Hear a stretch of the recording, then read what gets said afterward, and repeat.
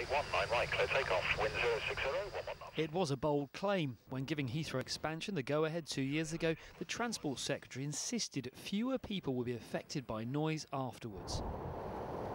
As 5 London councils line up to take the government to court next week, they've issued their own battle cry. Chris Grayling was either mistaken or being misleading.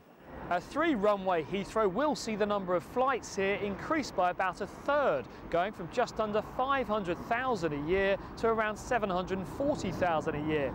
It means some parts of London, which haven't experienced any kind of aircraft noise before, could see up to 47 flights an hour passing overhead. These new maps published by Heathrow as part of its consultation show the size of the area affected. North, South, East and West London, even the outskirts, all would be under flight paths and likely to suffer some kind of noise disturbance. These particular maps show that that's covered by millions of people who are now going to be affected by increased flights which are giving them less respite. This is a huge issue, and either the Secretary of State didn't have the information available to him, in which case he made an unsound decision, or he had the information available to him and he misled people. The Department for Transport refutes the claim, and Heathrow told us the expansion plans will guarantee predictable periods of respite for all communities, which can't be achieved today.